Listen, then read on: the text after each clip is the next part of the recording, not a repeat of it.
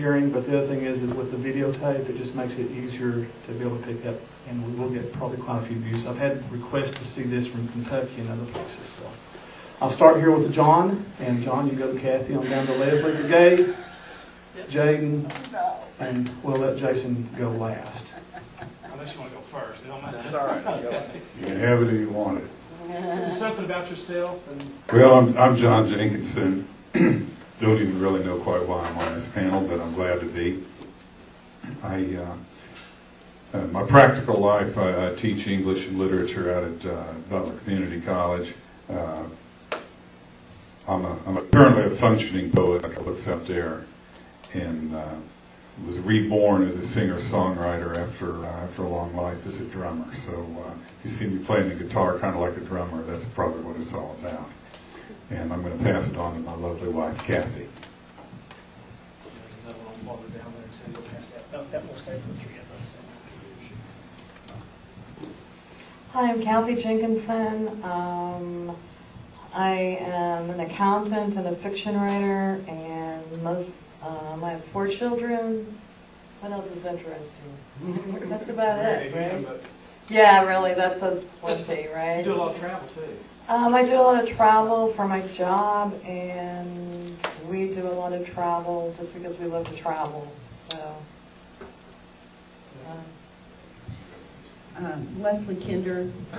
I own Launch Custom Jewelry down in Delano. I live in Delano and work in Delano, and I really don't know why I'm on the panel, except for that I'm a loudmouth on Facebook and extremely opinionated about the separation of church and state and how many Christians are ruining Christianity for the good Christians. And we've had many conversations where, you know, we agreed on a lot of things, I guess, or we had good debates.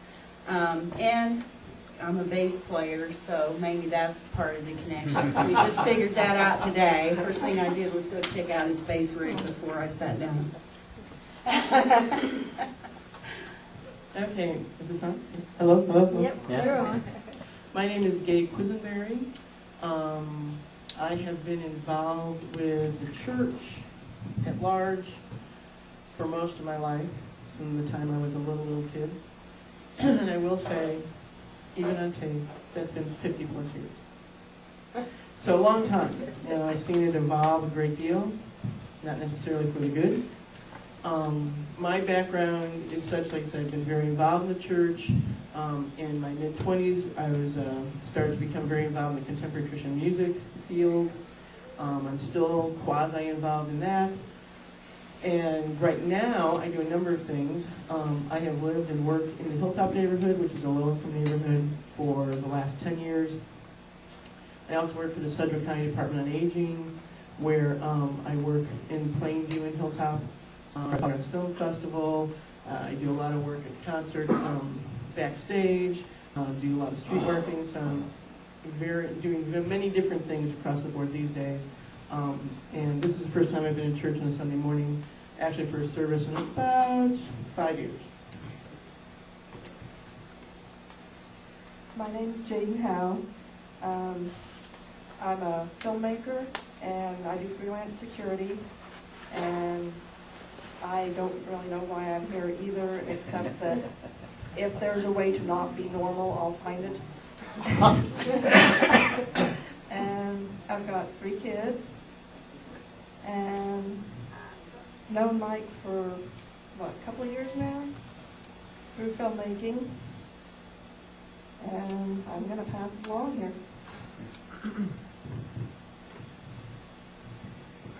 I'm Jason. I am a writer. I write for a magazine called Naked City, which some of you may have seen around town. It is not a salacious magazine like this title would imply. It's more of a community art. I also write for the Wichita Eagle. I do mostly art, music, and theater-related pieces.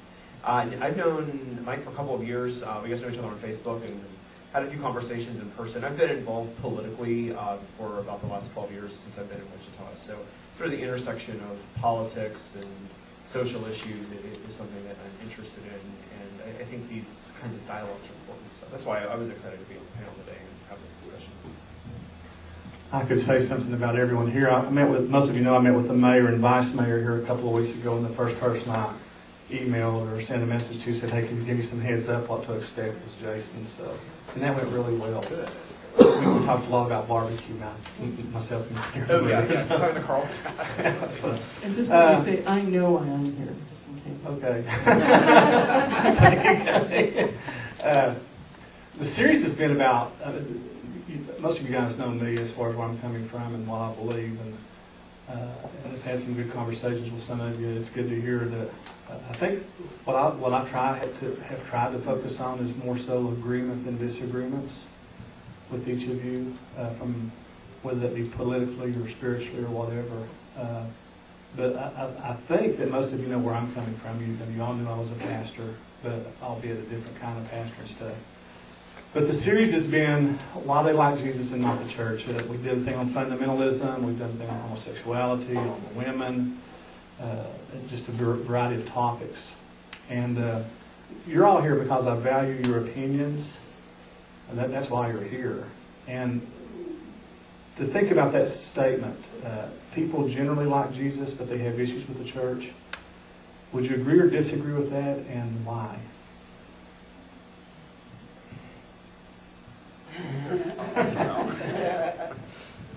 I would definitely agree with that. I think that when you think about Jesus, it is a message of hope. It's a message of lifting you out of where you are right now, and it's a message of looking forward and thinking you can be better, your life can be better. And I think especially right now with what's going on in this country, that's a message that really resonates with people. You start talking about some of the followers, though, and that's where it gets a little dicey, because the leader can be very attractive, but some of the followers might get in your way. They might be too judgmental because you don't fit a certain label. They might not like certain things that you think, and maybe you're not a person who fits in well with groups or fits in well with religion as an institution. So that's where I think the problem comes in. Anybody else? I will have an opinion on everything you say. I think saying that people like Jesus and have an issue with the church is putting it mildly. But then also, a lot of people have a very small or limited knowledge of who Jesus was, and so they only focus on certain parts or certain things, and 9 times out of 10, I don't see the church following the teachings of Christ. But that's always going to happen. I mean, there's a big difference between somebody who is honestly trying to interpret the Bible through the translations that we have and really try to learn and teach and follow, and those people who take it out of context, make it a huge issue, do things that are not balanced and not Christ-like in any way. So it's not just a simple issue, And I think back. I was thinking as I was preparing for today, all the different kinds of issues and problems and betrayal that I've just experienced through the last several years, and it's very different. I mean, it's not just we don't agree with you, get out. Because I know there's a lot of people who really think they're following Christ that I'm not sure what I'm reading. So it's a big issue, but it's a multi-layered issue. I'm going to speak for a moment in defense of organized religion and the contemporary church at large. And that is, we all like Jesus because we don't have to deal with Jesus. Jesus has been dead for 2,000 years physically, and we have one small book, and a small part of that book is dedicated to the anecdotes of Jesus.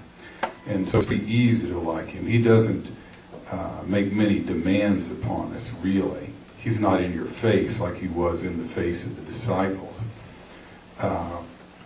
So when you come into an institutionalized church, which whatever church it might be, it's trying in its own way to deliver the message that it perceives coming from this very old figure. Now suddenly you have to deal with the exigencies of contemporary life, people's personalities, everybody's agendas, and naturally that's going to give us a lot more trouble than this sort of idealized figure that we have in our mind about Jesus. And I'm not trying to defend the fact that I think many times non-Christian things are done in the name of Christ, but I am going to say it's really easy for us to like Jesus and not like the church. And sometimes the solution is, probably just roll up your sleeves and get to work and not philosophize about it so much. Like Mike does. He pulls in the homeless. He tries to feed people. Mike and I have slightly different political philosophies. That doesn't matter. That really doesn't have a whole lot to do with it. If you're getting out there and you're on the ground and you're doing what counts, that's a little bit different. Anyone else? Gay touched on this, and anytime that anyone has something like John does that's a little bit different, feel free to throw that in. What are your personal experiences, if you're willing to share that? You don't have to, but if you're willing to share what your personal experiences have been with the church, that they could have done a better job at, or could have maybe, you believe, represented. I think John's right. We look at Jesus, but we look at Jesus, we've got essentially 4 Gospels that we look at in the New Testament, or basically 3 of them are synoptic, so they're kind of the same. One's a little bit different. But, and there are things that the church has done, which is good, and it makes it a little bit more difficult because we live in the present and not in the past. But if you've got something to add, feel free to do that. But I guess the question would be, are there things that the church did in your life that they could have done a better job at? What are some things that's happened that has impacted you? If you're willing to share that, anybody?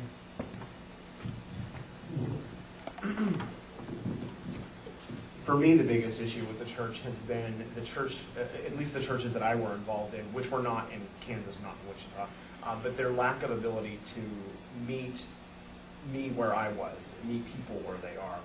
The first instance was when I was about 12, 13. We had gone to a non-denominational church for about 6 or 7 years, and that was sort of the center of what our life was. We went every Sunday morning, we went back every Sunday night, we went every Wednesday night. My mom was heavily involved with all of the ministry. My dad was a deacon in the church. And then in about 95, 96, for multiple reasons, my parents got divorced. And the church, there wasn't really a place for us in the church anymore, because divorce was one of the things the church just didn't want to deal with, didn't want to talk about, and they wanted to lay judgment down very quickly. And it was basically decided that my mother was in the wrong and that my father was not. And I understood why my mother wanted to be divorced, understood why it wasn't a good idea for my parents to get married anymore. So because I was okay with my parents getting divorced, I was basically branded as not being okay with God. So that was an example of the church not being there where we were, because we were not, that situation was not going to change, but we still wanted to be involved with that church community. We still wanted to, have that be part of our life, and it wasn't able to be anymore. And then simultaneously, I was starting to realize some things about myself, and was starting to realize that I was probably gay. And the church was not able to be there for me in that capacity either. Beyond the church I went to a Christian school, and it was linked in with Bob Jones University, Southern Baptist curriculum. What I had told me was that gay people had demons living inside of them. So that was a difficult thing for me to try to figure out, okay, who am I with God, who am I with the church, who am I inside? It was difficult to be able to navigate all those things.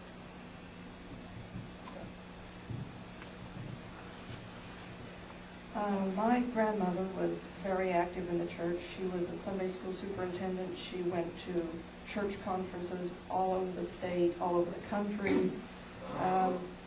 I was raised Methodist, so growing up, I wasn't even me. I was my grandmother's granddaughter. That's how people would identify me. Oh, you're Irma's granddaughter, aren't you? She died years ago, and from then on, it went downhill without she and my grandfather in the community anymore.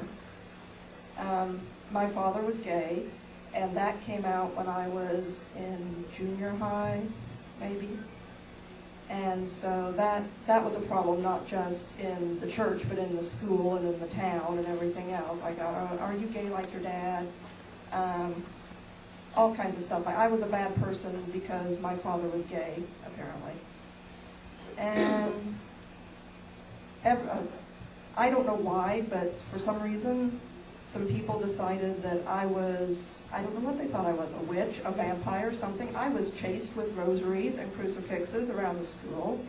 I had people from the church and from the community get jobs as housekeepers at our place so that they could snoop through my stuff when I wasn't home. They found a white nightgown and robe set and spread it around town that it was a ceremonial robe. They found a little gold boot knife that I had. That became a ceremonial dagger. And as far as in the church, our church has a big turnover in ministers. They're bad about throwing out ministers and getting somebody new if the minister doesn't go along with what the little clique in charge of the church thinks they ought to. So we go through ministers every couple of years.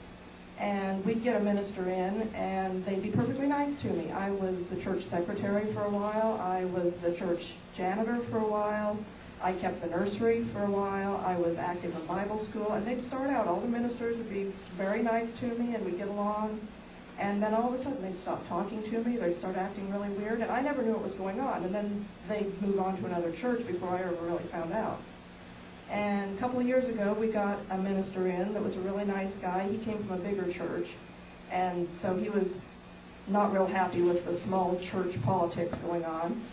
And he came to me and told me that he hadn't been there 2 days, but what they had come to him and told him that my father was gay, and apparently they were going out on the internet trying to find stuff on me on the internet and talking about what I did on the internet. I don't know what they found because I wasn't even on the internet under my real name.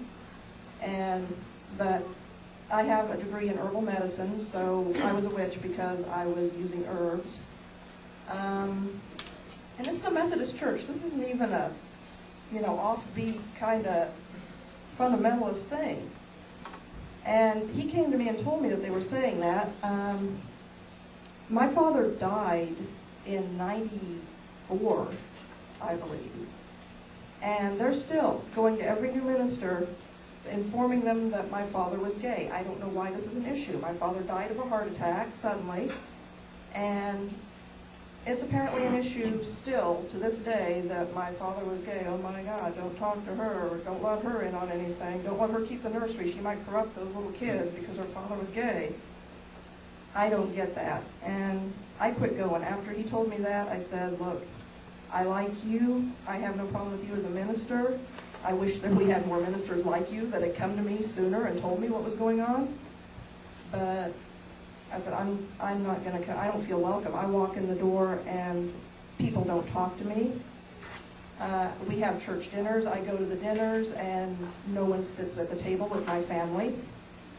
And I love, our church does boxes for the needy every Christmas, food boxes. And I love going over there and filling the food boxes and helping out with that. I love to buy things for the food pantry. I love to make cookies to take to the shut-ins. We go Christmas caroling, and I always get involved in all that, but every time I walk in the door, somebody's looking at me like I've got no right to be there, and so I just quit going. Anyone else?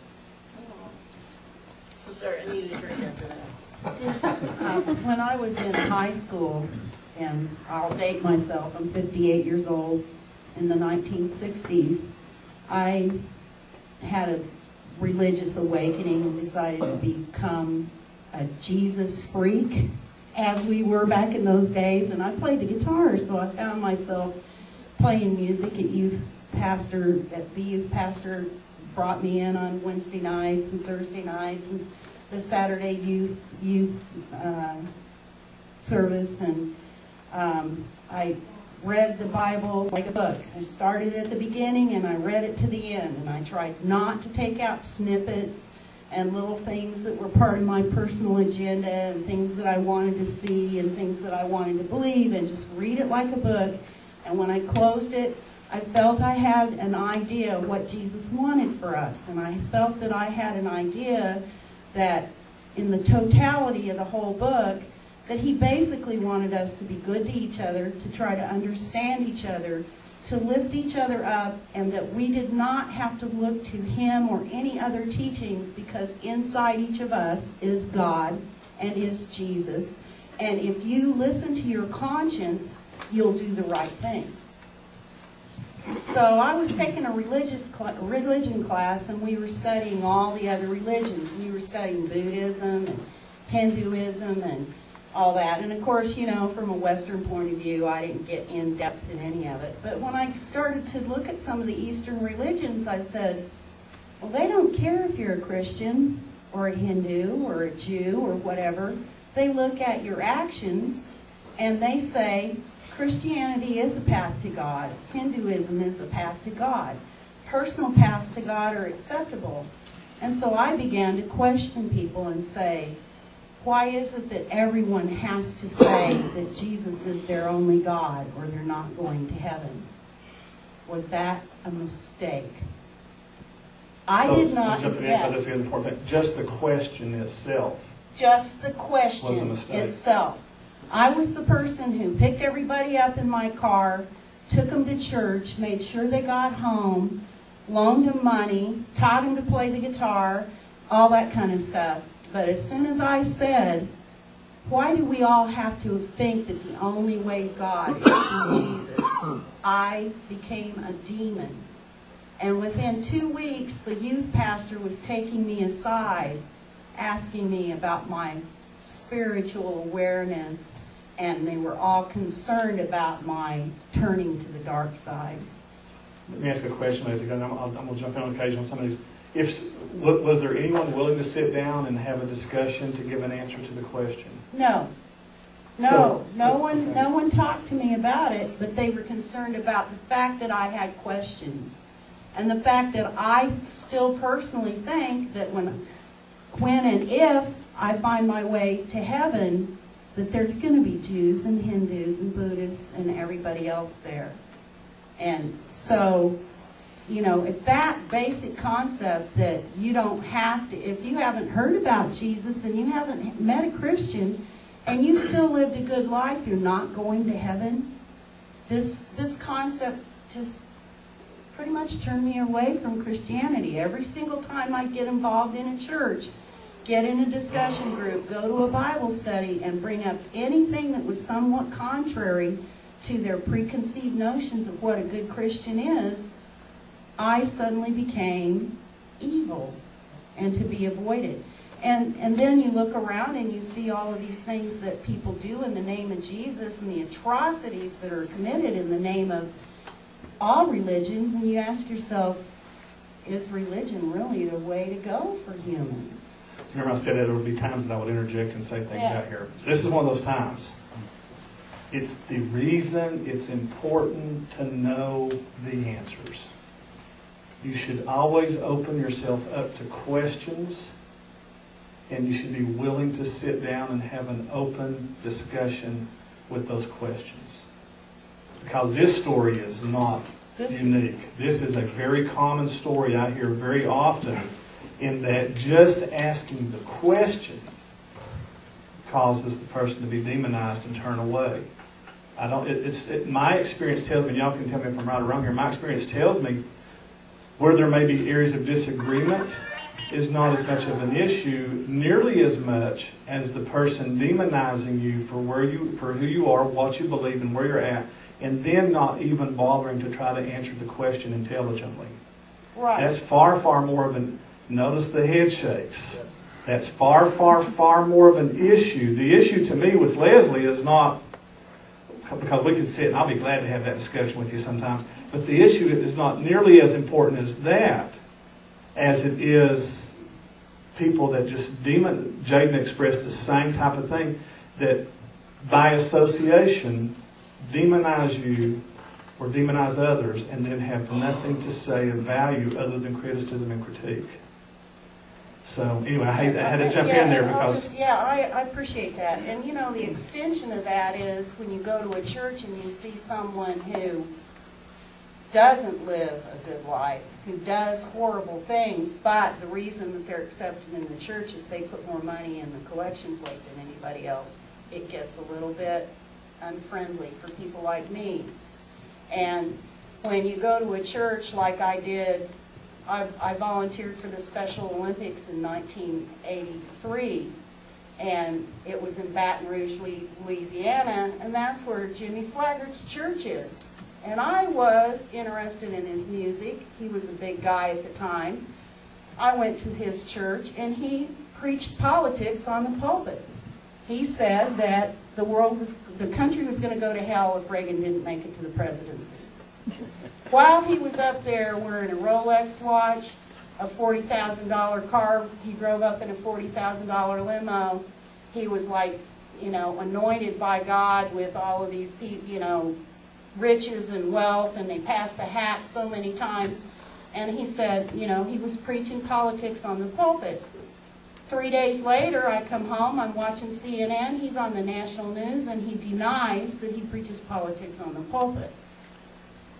You know, this is throughout the organized church, and this is the kind of thing that good Christians that need to recognize and fight against, because you are turning off people who might be good Christians, who might contribute to your church, who might have a lot more than just money and political influence to contribute to you. I'll move on, but for those of you that have been here through the series, one of the other topics was politics from the pulpit, and how that really is just, we should teach the politics of Jesus.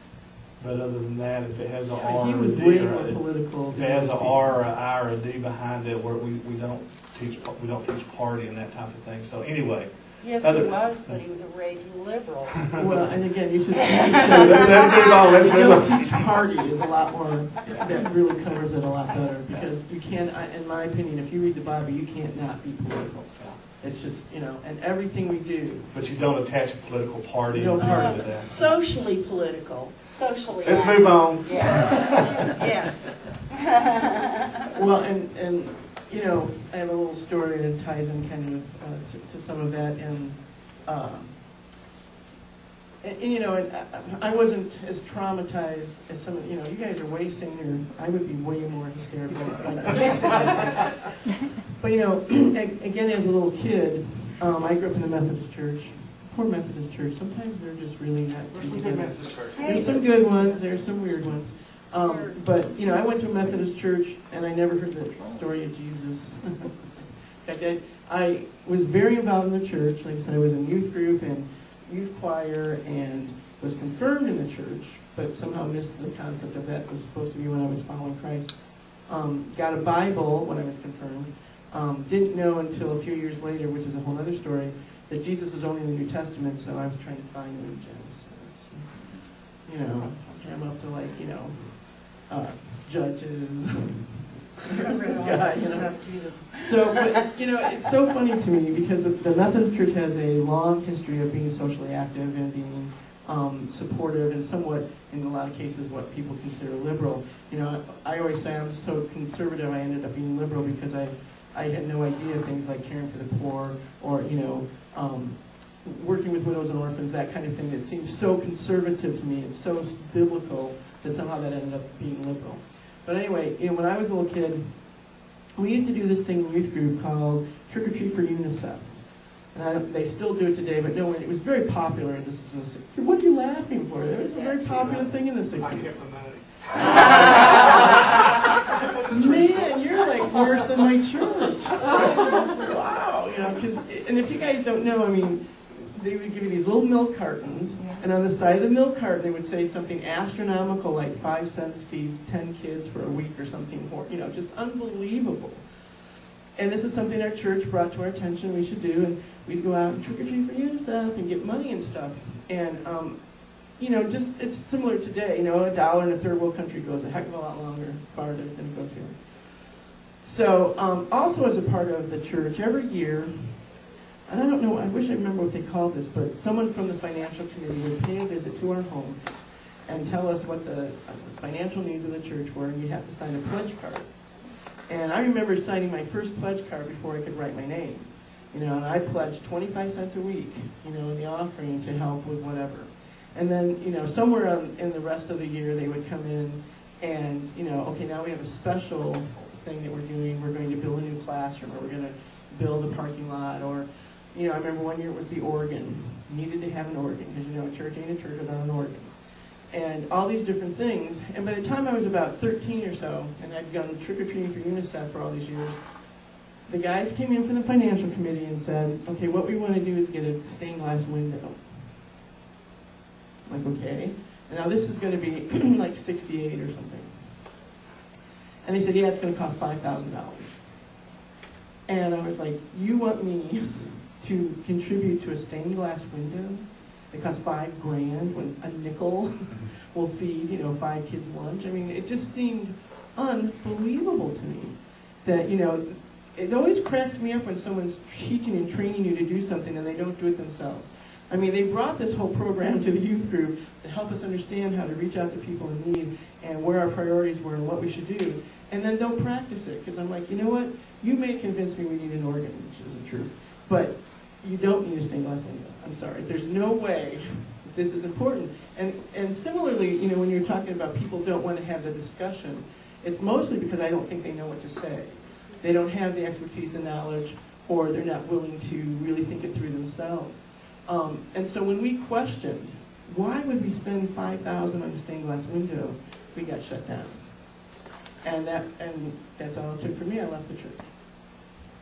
And I mean, that may seem small, but especially at that age, they always talk about kids leaving the church, like in the early teens and that sort of thing.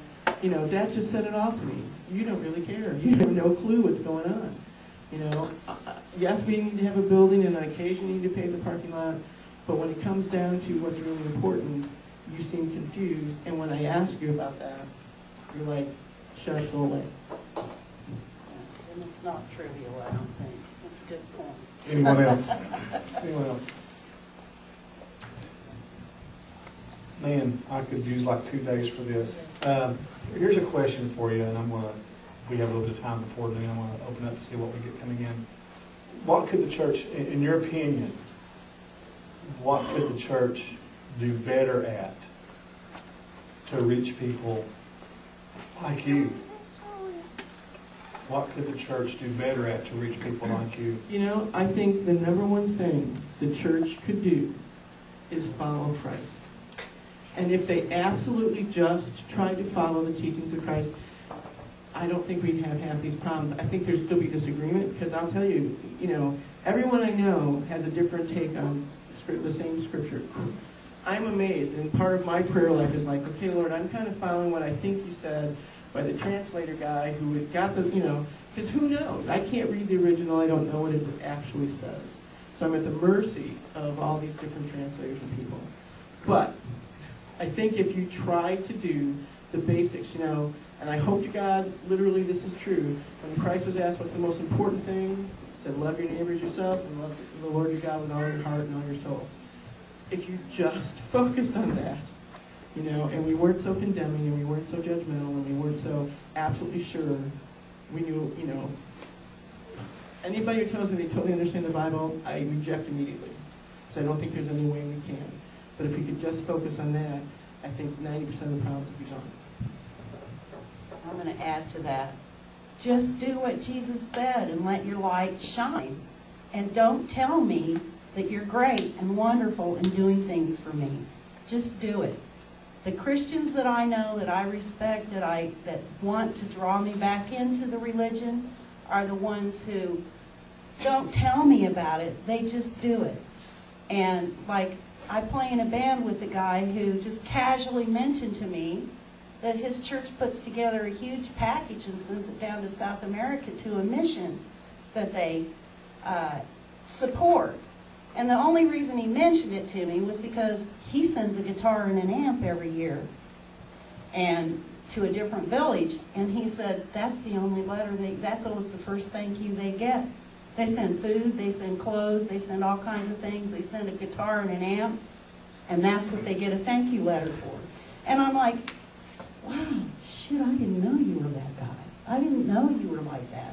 I have a lot of respect for people who just walk the walk and let me walk the walk and, try to guide people towards your light instead of dragging us kicking and screaming to heaven. Does that make sense? I should say something since I'm just sitting up You here. And kind of what I'd like to say, I mean, I did not have, maybe I had a very schizophrenic church life because my grandparents were Nazarenes, which is very fundamentalist and very emotional and very musical and very loud. And my parents, and I went to church with them a lot. My parents were Methodists, which really a friend of mine who was a Nazarene said that's not like having a religion at all. It's like a social club, which is sort of true, you know.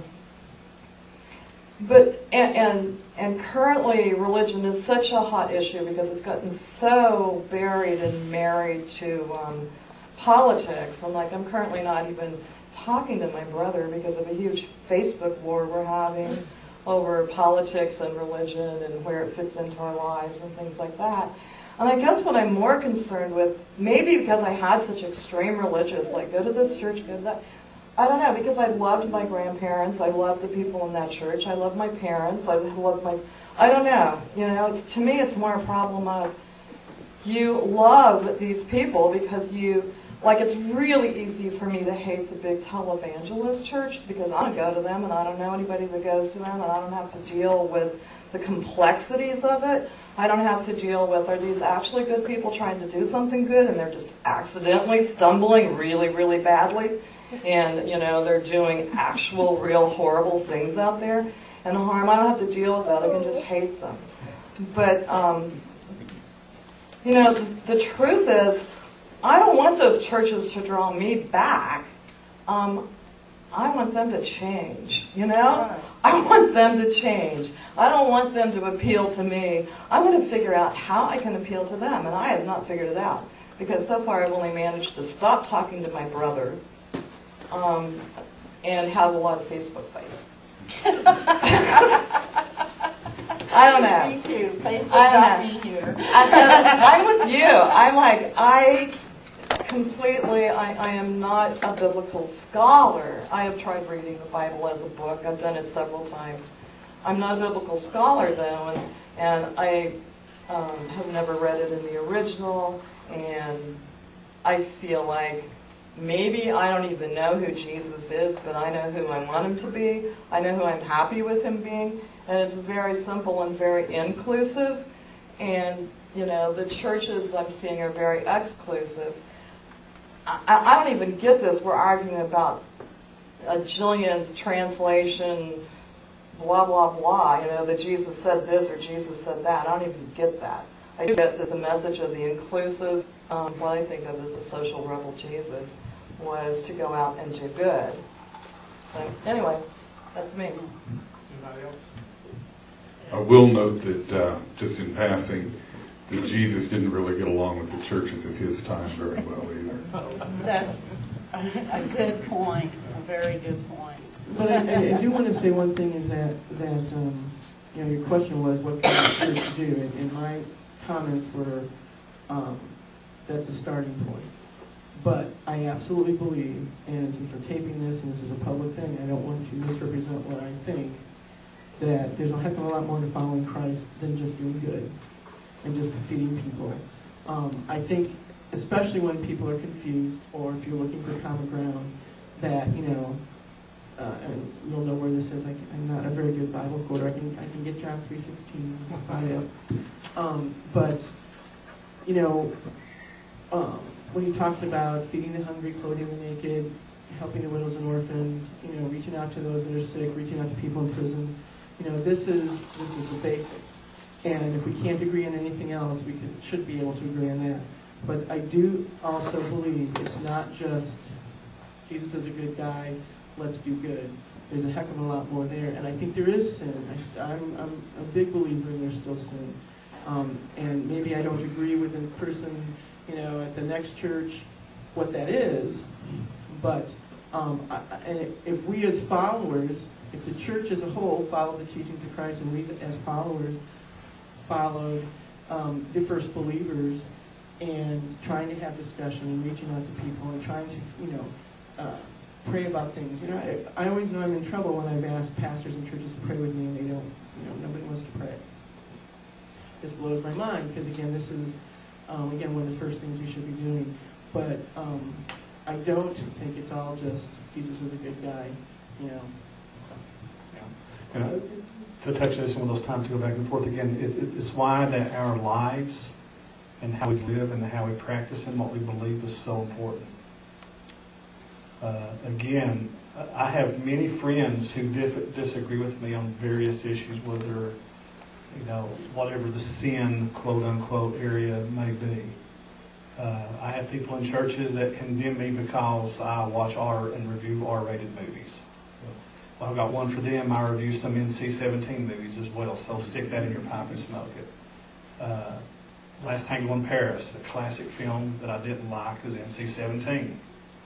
But then there's the others that will judge me because I happen to believe Jesus' words. I'm the way, the truth, the life. No one comes to the Father but by me. It's not that we cannot have disagreements. That's not the issue. The issue is are we exhibiting the love of Christ in our lives, including showing unconditional love to whosoever, whether they're Buddhist or gay, straight, male, female, black, white, homeless, or wealthy.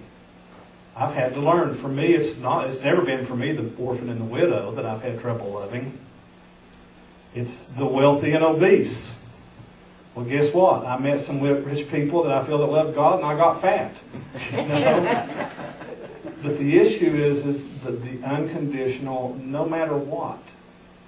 And my experience is that we may disagree. I tell folks I've been married to my wife in November for 32 years. Is it 32? Thank you. 32 or 33. Believe me, we have many disagreements. When you get above 15, you can lose count. We've had many disagreements and arguments, and times that one of us has walked out the door. But the willingness to come back and love and persevere through that love and to try to work things out, that's to me a part of being like Jesus, because he loved whosoever. And he went out of his way in people who disagree. And yet the church, to me, this is a little bit of a sermon, but the way that I hope Mosaic is different is that we love whosoever. I don't care if you're gay. I don't care if you're straight. I don't care if you're a guy or female. I don't care if you like Boz Scaggs or if you like Led Zeppelin, you know. If you like Charlie Pride, that's one thing, but the Lord will work with me on that. Just kidding, I actually like Charlie Pride. But the issue is the passage, there's a passage in Matthew and then one in Mark. Love your Lord your God with all your heart, soul, mind, and strength. And then love your neighbor as yourself. Of all the commandments, there's none greater than these two, for when you've kept these two, you've kept them all. And then you look at the Matthew 25 passage you looked at about the people that are poor and homeless and in prison. And I hope that we as a church can do better. I hope that we can. The fact that we're willing to even try to address it, I hope is an indication. Are there any questions or anything? I've got a few minutes for questions. If you got the paper written up, if you want to bring me your pieces of paper, so can somebody collect those? Yeah. And before we end, I do have one story that Go ahead. share. You want to do it now? Go ahead and share it, yeah. This is really funny, and it's funny how Facebook has played into all this stuff, but I got a Facebook message from a friend that I haven't talked to for a couple of years. And it was, and again, I'm still kind of in shock over all this, but this is our friend from, 20, 25 years ago. I haven't seen him or talked to him in the last couple of years. Haven't seen him for probably 15 years. And he's from Kansas. He's a Christian music singer.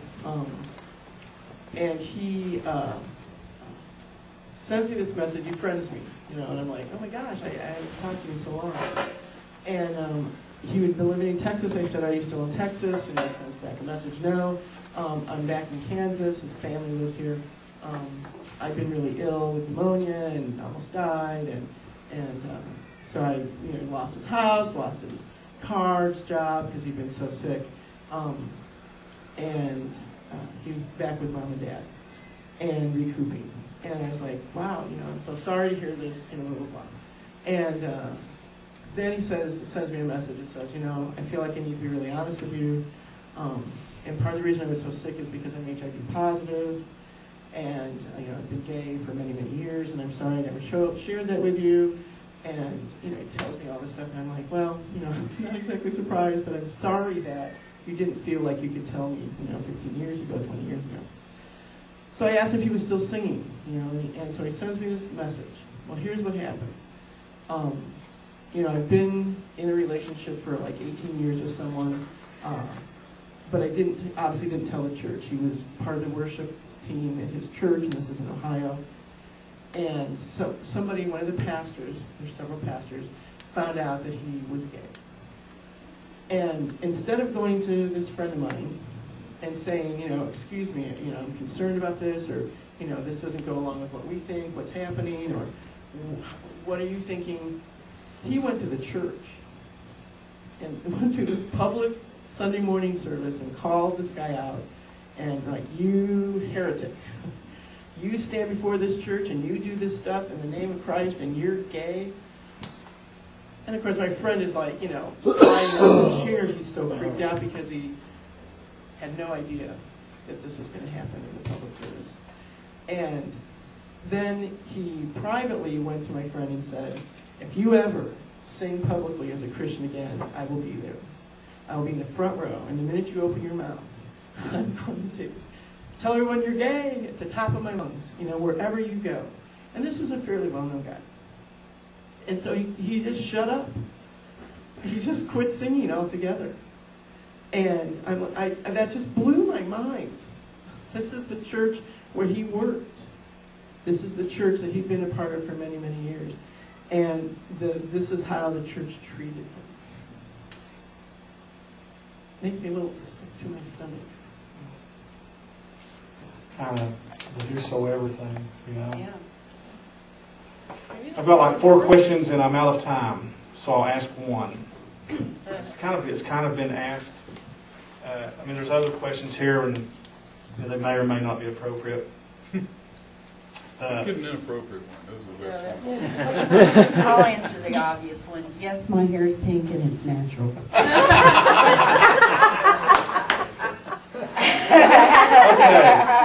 Okay, I'll ask one of the. See if I ask the inappropriate one. There's like 2 good ones and inappropriate.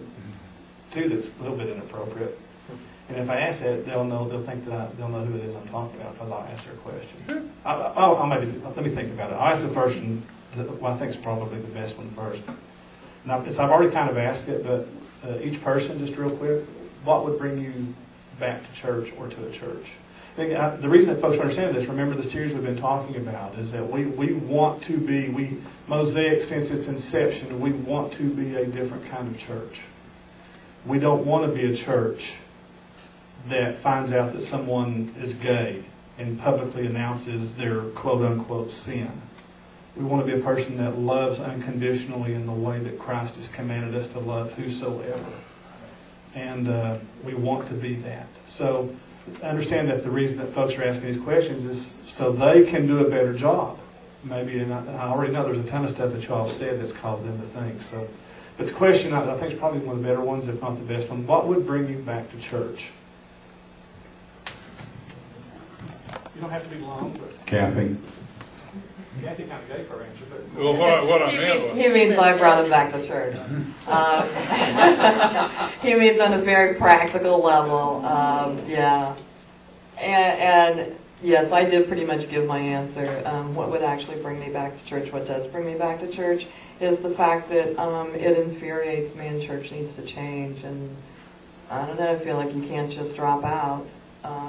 I actually really appreciate what you're doing here, which is trying to create a presence as an alternative church that does that kind of work. But so those are the 2 things. For me, it's don't ask me to divorce my sexuality from my spirituality. You can believe what you want to believe, and that isn't wrong. You don't have to change your belief about homosexuality, but I'm still going to be me, and I'd like to be in a place where I can still be me. And you can believe what you want to believe, whether is what I'm doing is sin. That's fine if you believe that, but you can still be my friend. We can still have a dialogue. We can still talk about other issues. That would get me back. That would get more gay people back. There's a vast amount of gay and lesbian people who are very spiritual people, and they feel like they have to leave their spirituality behind if they want to be able to embrace their sexuality. And you shouldn't have to divide yourself. We were created as whole people with lots of different facets. Spirituality is one part, sexuality is one part. There are lots of other parts. Those should all be able to be in together. You believing what you want to believe is fine, but let us be who we are, who we're supposed to be. Someone else? Keep looking at me like. Oh, I was supposed to be your Jade or Leslie. No, these. And it's kind of funny, when you were first sharing, Jason, about the church you grew up in, you know, after many bad experiences, I had a really great experience. Unfortunately, that was like 1978, and haven't had one since then. But, you know, I got involved in a small, non-denominational, charismatic church that really did try to live as Christ told them, you know. And unfortunately for me, I had this great experience, and I just assumed that other churches were like this. You know, I'm like 18, 19, 20.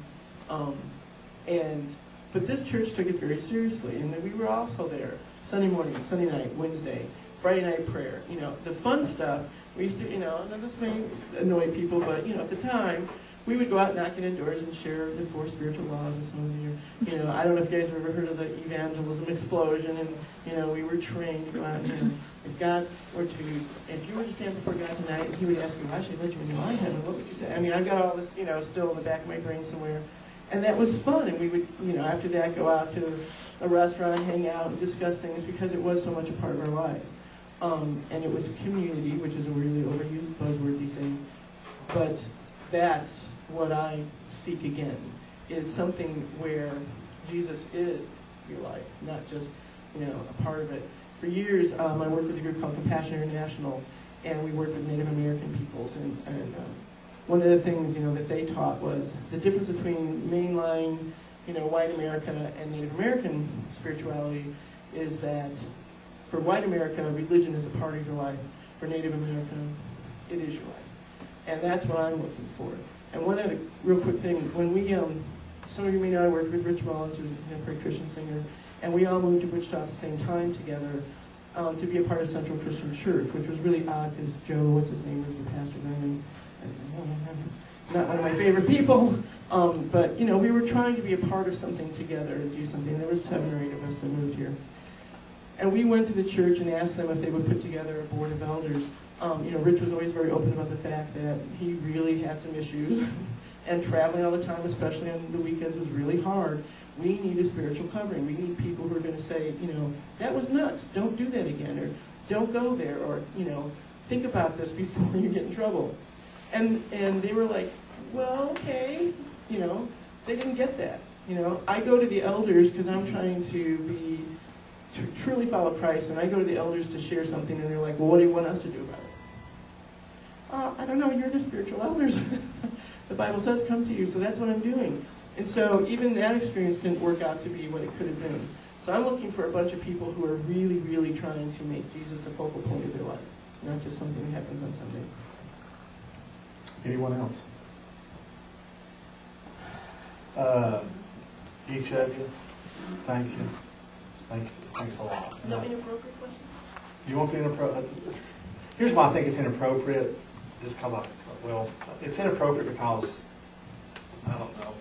You'll see why it's inappropriate. It's inappropriate because I don't know if there's a set answer to it, okay?